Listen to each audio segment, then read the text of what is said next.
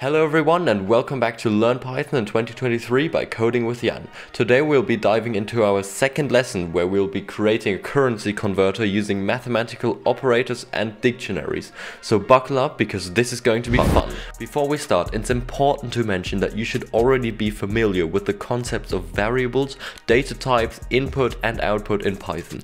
If you're not, I highly recommend you watch my first part on Python again.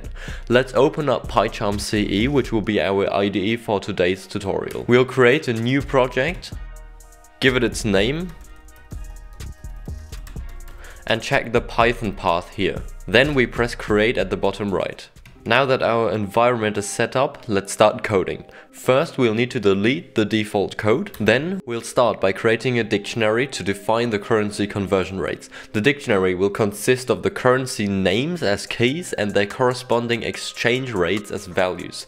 In this tutorial, we'll be using 4 currencies: USD as the default, Euro, British Pounds, and Indian Rupee. To create the dictionary, we'll give it its name first, in this case, conversion rates.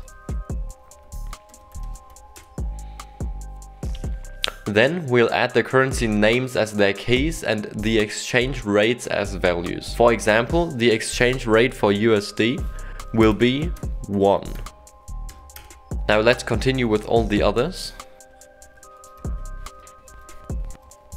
Once the conversion rates are done, we need to figure out how to get the user input. Next, we'll get the input amount, the initial currency and the target currency. For the input amount, we'll use a float data type. A float is a type of numerical data in programming that can store decimal values. Maybe you already noticed by now that you've already been using floats like here. So the variable name is amount, and the data type is, as mentioned, a float. Inside of the float we need to put the input, which in this case will be enter the amount. We also need a from currency and a to currency variable, which both contains inputs. These variables, however, will not be floats but strings. So it's a from currency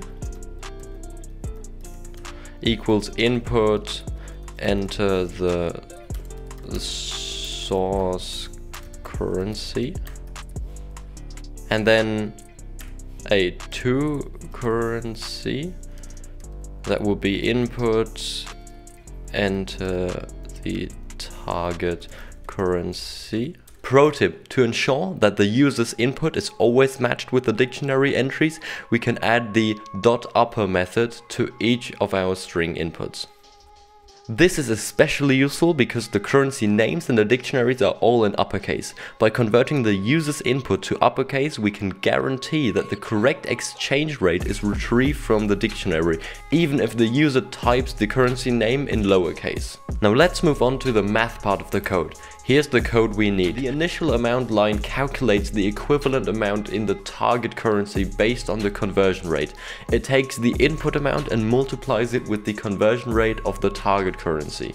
Then the converted amount line calculates the equivalent amount in the source currency based on the conversion rate. It takes the initial amount in the target currency and divides it by the conversion rate of the source currency.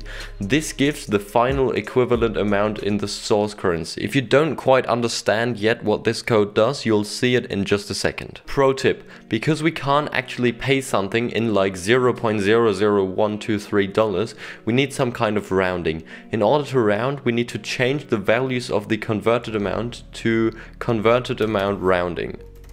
Inside of the brackets we need to add the value that should be rounded, and then behind a comma we need to add the amount of decimals that we want to round. In this case it's 2.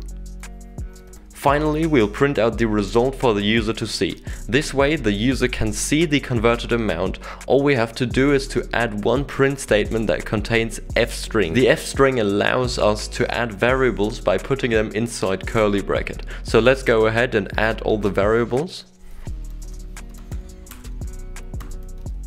This is the f-string. And now let's run it.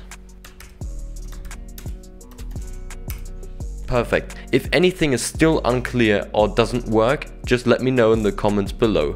Also, for the best learning experience, I would recommend you recode the project on your own while maybe adding a few things here and there. See you in the next video. Goodbye.